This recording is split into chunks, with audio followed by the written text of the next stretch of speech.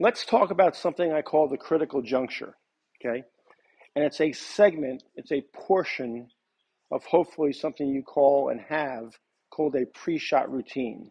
But this critical juncture is when so many things are happening that are vital to you getting into a position that allows you to perform a great golf shot, okay? So typically, my pre-shot routine starts from behind the golf ball here, and I'll walk in, and one of the first things I'm going to do is assemble my grip.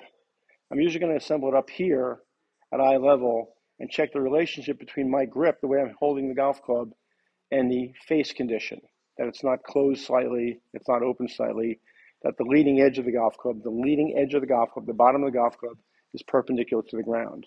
And then as I move towards the ball, this is the point I call the critical juncture when so many things happen. For example, when I walk in, okay, I sole the club first, okay, that it's properly sitting on the ground, if you will. It's not toe up, it's not heel up.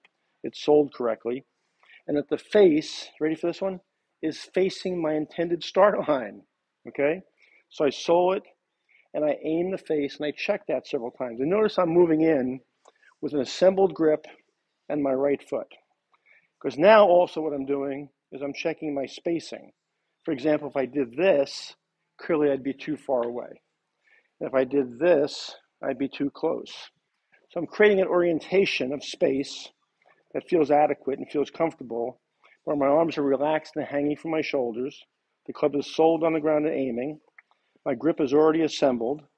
I call that 1. I set my left foot down 2, and then I spread my right foot 3. Okay, let's do that again. Soled and aimed properly. Checking my spacing. Getting comfortable. 1, 2, 3. And I'm good to go. So many things are happening right there, right? The club is being put on the ground properly. The face is being aimed. My grip is assembled. I'm checking my spacing, which affects my posture. I spread my feet, 1, 2, 3, into what I hope is a proper ball position. Now, if any time during that juncture, something doesn't feel right, even if I don't know exactly what it is, but it doesn't feel right, I get out and I start again, okay? You know, when you get over that golf ball and something doesn't feel right and you pull the trigger, do you ever hit a good golf shot? Never, right? That's your brain saying to you, abort, get out, okay?